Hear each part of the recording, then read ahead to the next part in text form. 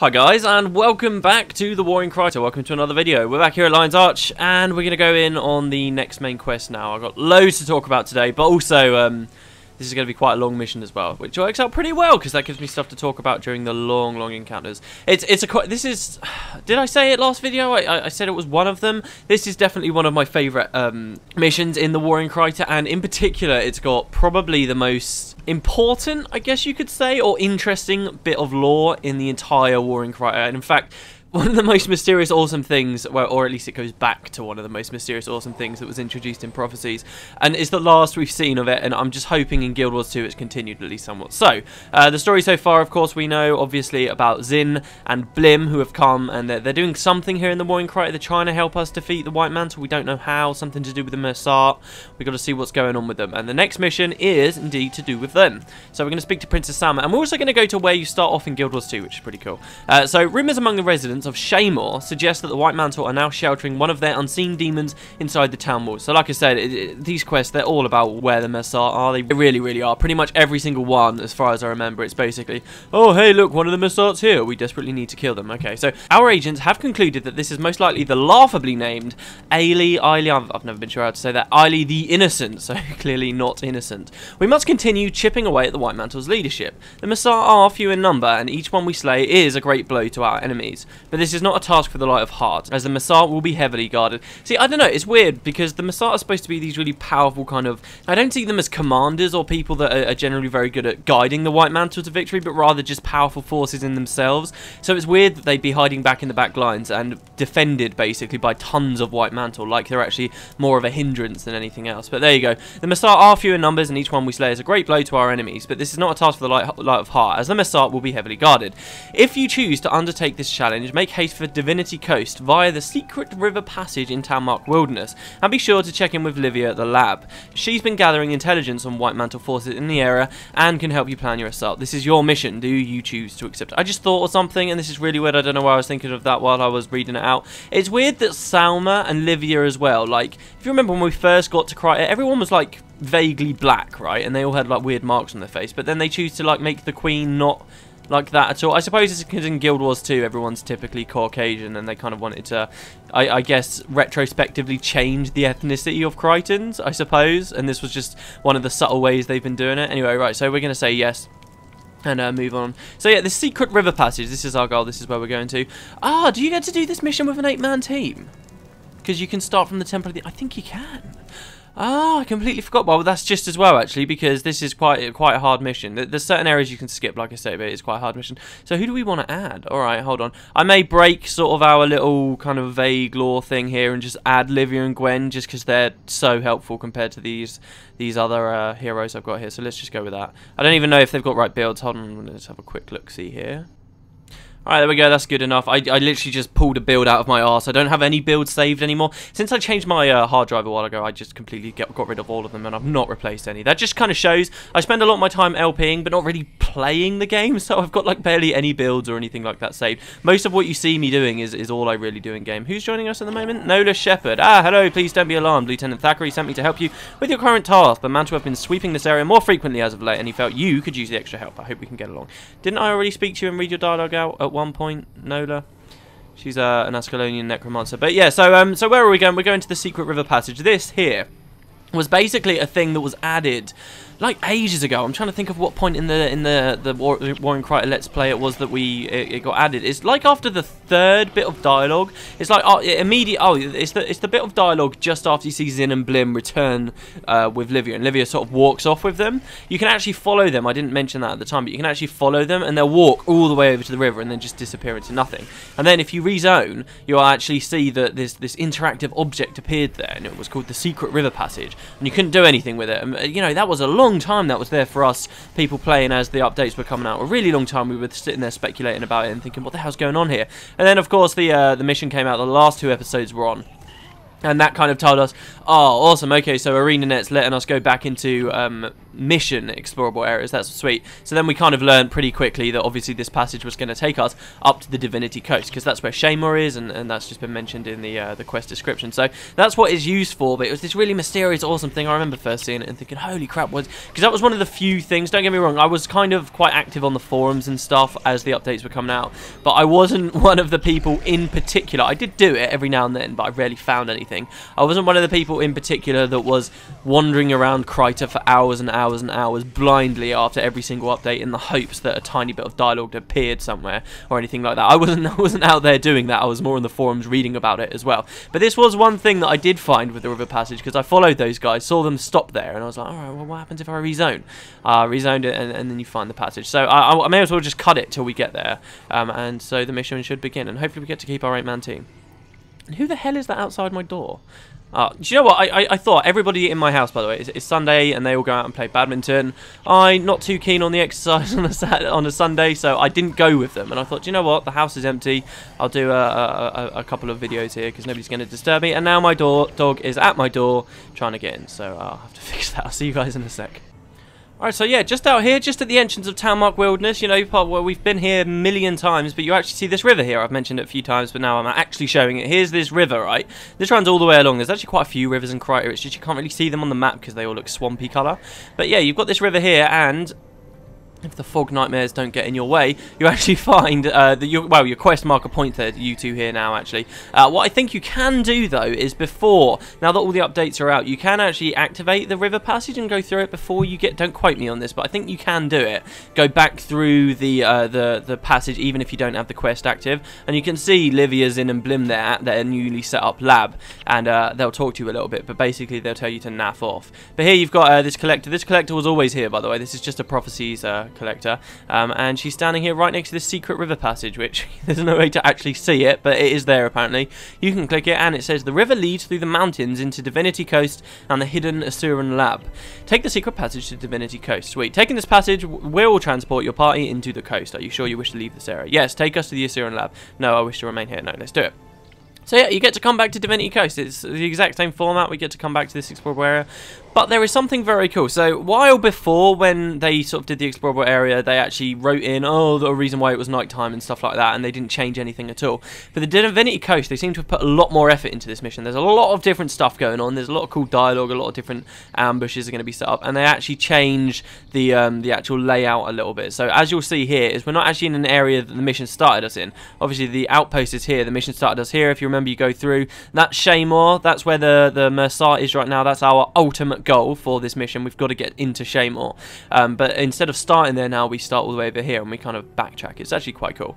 You got this place over here. I think this is usually blocked off if you try and come here before the mission because the village is in the way. I'm pretty sure. Can't quite remember what the purpose of that is though. I think that might just be one way out. There are several ways out. You've got lots of villages around here though. Now, what was, I presume, just a small little settlement here. Now, what we're going to be seeing here, do try and put this into perspective. This is all Guild Wars 2 area. This is basically Queensdale. This is all kind of Guild Wars 2 kind of stuff. It's pretty cool. In the books, you actually find out that Blim's tomb, okay, is underneath Divinity's Reach, right? And the reason why he was buried there is because he's going to live the rest of his life here, right basically near where Divinity's Reach is going to be founded, okay? Shaymore, our ultimate goal. This is where you start, Guild Wars 2. That's exactly where you start, and Divinity's Reach is literally just north. The landscape changes a little bit, but it's basically just north of it. So, you know, we're really, really, really close here, and I think it's so cool that that all tied up nicely, because as these updates were coming out, I think it was around the exact same time that Ghost of Ascalon came out, so it was really cool to be able to see this, particularly this stuff to do with Blim, because it's so relevant in that book. It's really, really cool. Anyway, sorry, I'm not going to stand around to talking the whole time. So here's GOX. How you doing, man? You alright? He says, can I be Oh, no, he says, can I be Mongoose Dog? Yeah, because he talks like Ger, I forget. So, he's here. They're all around here. You actually see we've got an effect on us here called Loose Magic, okay? And this is affecting us. This obviously serves a gameplay mechanic here, which is, while we're under the effect of it, we can't use any skills. Now, well, that skill didn't fail, which is quite weird. Maybe... Oh, magic skills. Okay, so you can't use any magic here while the Loose Magic effect's on here. But this has got some interesting lore implications as well when you combine it with what we're about to see in here. But first we'll speak to Livia, I suppose. So she says, hey, What does she say? Be careful. The real Livia, by the way, not the Livia in our party. She says, "Greetings, I hope you're prepared for what's ahead. This task will not be easy. The Massart, Ailey the Innocent, is hiding behind a locked gate at the entrance to the Fountain of Truth in the hills above Shamor. Fountain of Truth, if you remember, we had to interact with in the Prophecies campaign. I'll talk about that, I guess, on our route there. The reinforced door is only opened with a key that is held by a particularly fierce jade construct called Cairn the Berserker, who is currently spreading terror in Loamhurst. By the way, that guy won't spawn unless you speak to Livia first, so do come do that. I've asked Zin to whip up a little something that will help you penetrate the forces guarding Shamor, but he demands more time. Go kill Cairn, get the key, and come back for his weapon. It should be ready by then. Okay, so whatever the Asura have been developing, we can at least test drive here in this mission. So, what have they been developing? What have they been doing? So we can come down here into their new little lab place that they've built. There's some nice pots around here. Here's Zin, and he says, "Where would we be if no one tried to find out what lies beyond? Have you never wanted to look beyond the clouds and the stars, or to know what it changes the darkness into light? Of course not. Look who I'm talking to. I don't know why I bother." Actually, yeah, this is basically the entire Let's Play me been wondering about this. Zin, I feel like we'd get on a whole lot more if you just let us. Okay, so here's Zin. He's got a golem blocking deeper into the lair, and I don't know how good of a shot we'll get. It's good enough, I suppose. Alright, so do any of you guys know if you got any guesses of what that might be? If you think you do, pause, leave a comment to see how many of you get this right. That over there, okay, drum roll, is a seer. That's actually a seer. Blim's over there. He's drawing magic out of it. So the way that the Asura are trying to help us fight the Massart is they've actually captured, it's possibly dead, we don't know whether it's dead or alive, this seer, but they found a seer and they're trying to extract the magic out of it. We of course know that the seers were in a long war with the Massart a long time ago. We know basically nothing about the race. So this was really exciting when this happened in the War in Kryta, because they were like, oh, ArenaNet are still writing the seers into the story. They obviously have plans for them.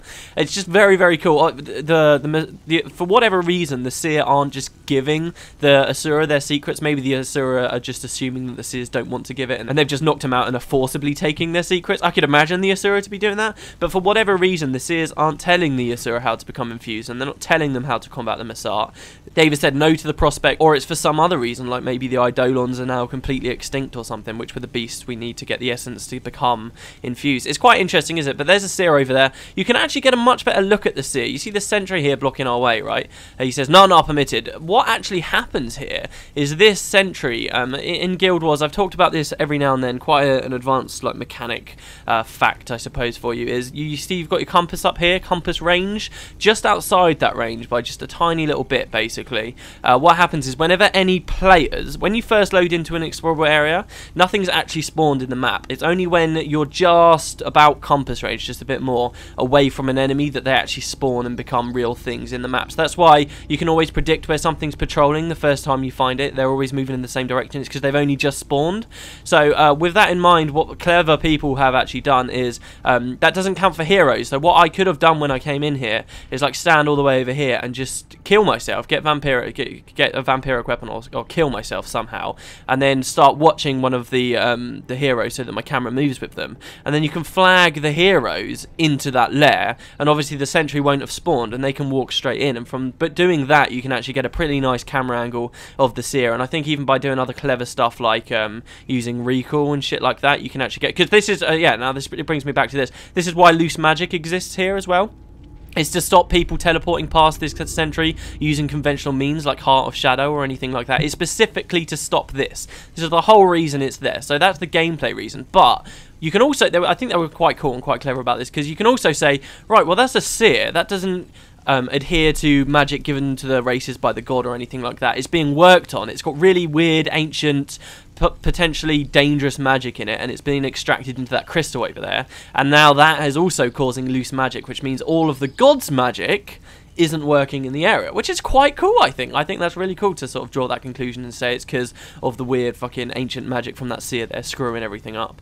But yeah, very, very cool, isn't it? I also like how quickly the Asura developed like their little lab. Obviously, this is all Tarnished Coast architecture, and yes, you'll see it looks exactly like all the ruins over there. Again, I've said this so much often recently. I don't know whether this is ArenaNet don't have a separate set of architecture for Asura and for potentially the Massart ruins that are there, or what, I don't know. Maybe the Asura decided they liked the way that stuff looked and started building Massart crap. I don't know, it's a question I'll probably keep coming back to, and I have over the Let's Play. We don't know, but this has obviously been built by the Asura.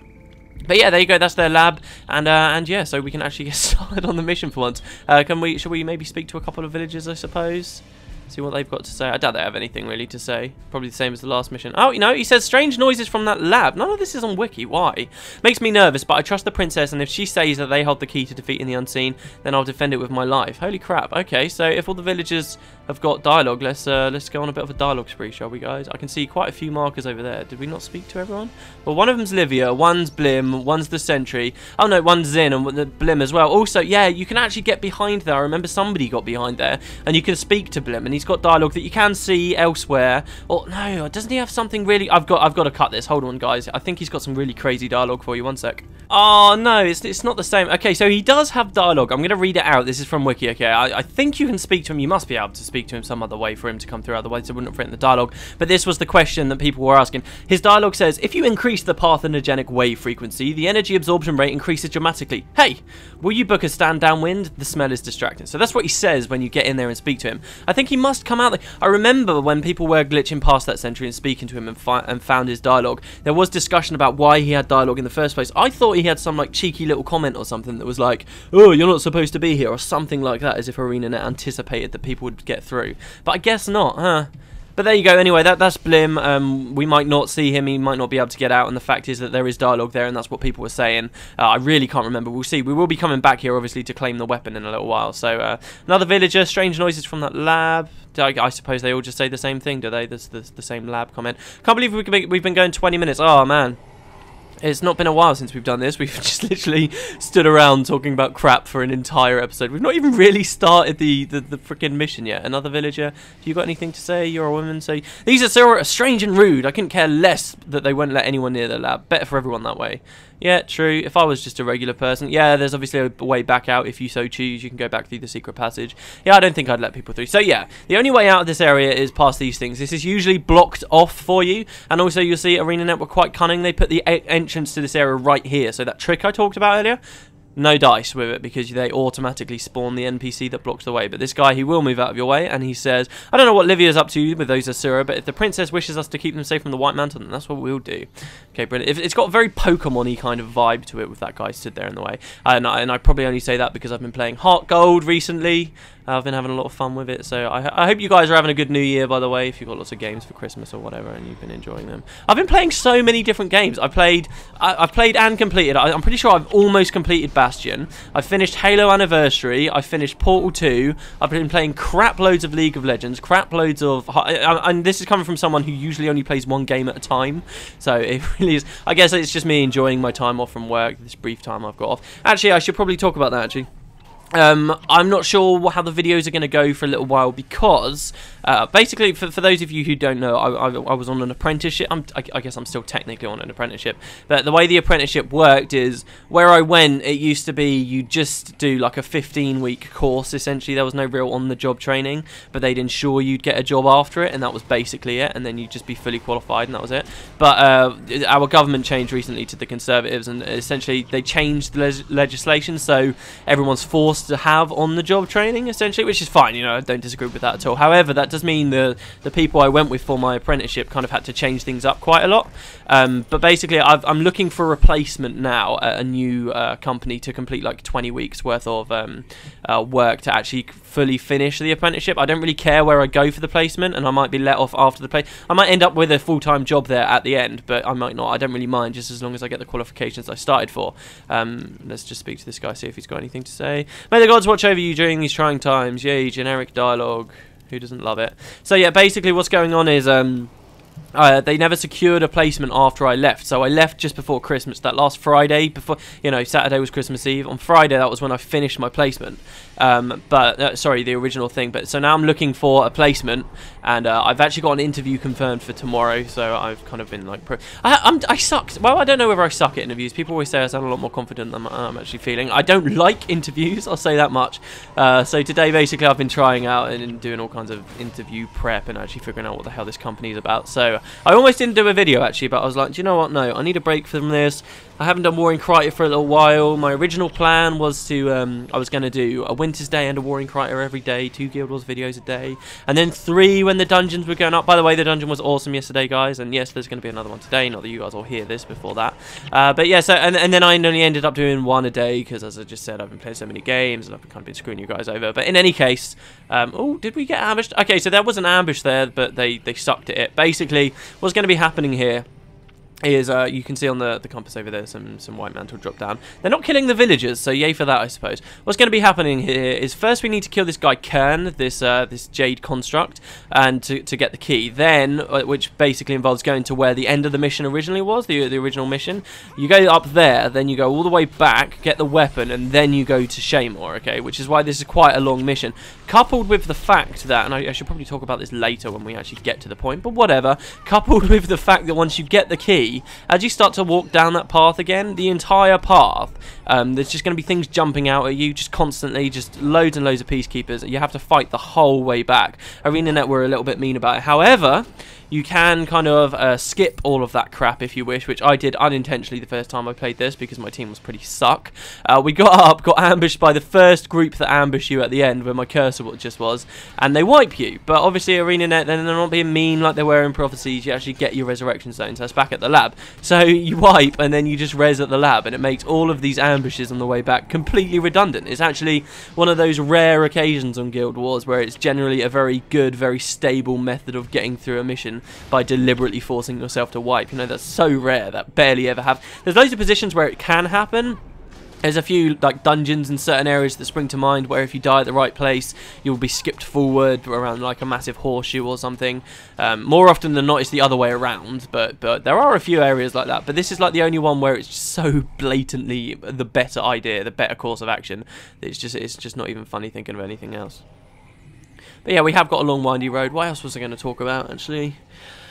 I don't know, there was loads that I wanted to talk about. Oh yeah, another thing was I'm getting a new TV as well, which might be something that sort of slows down the videos for a day or two, because I'm planning on, I'm one of these people that like just changes everything up in my room like constantly, just like alters the furniture. Even though right now I'm pretty sure my setup right now in my room is, it's not that you guys care about this, but it's pretty much perfect. Like it's the best way to take up all the space. But I think when I get my new TV, I've got like a wall bracket up and shit like this. I don't even know if the TV's going to be good. It's my brother's got a friend at work who's selling it, and my current TV is 28 inches, I think is the size. I'm having a look here. I know that my other monitor is 19.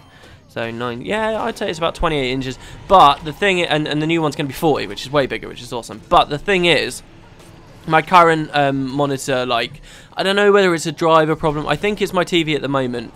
People say no, this definitely isn't. Basically, it runs at 1080p and it runs perfectly crisp and clear. But if I update my graphics driver, it screws everything up and it just looks god awful. So basically, I'm on really outdated driver version at the moment. But by getting the new TV, I'm hoping that might fix it, and I can update my driver and yay for that, and actually get the performance that my card is offering. But yeah, so I'm just going to keep fighting here, guys. I'll probably speed it up and do some post-commentary for you guys. I won't leave you in the dark. This is new area, you know, it's not like me to skip stuff with new. That's actually a lot of groups there. Hold on, Mox, M-O-X, Mox, Gox, Box, Rocks. I'm going to come here and try not to aggro a million of them at once. So yeah, I'll see you guys in a second. If anything comes to mind, then I'll be sure to let you know. We're probably way into the second video already, actually. We've been going for about half an hour.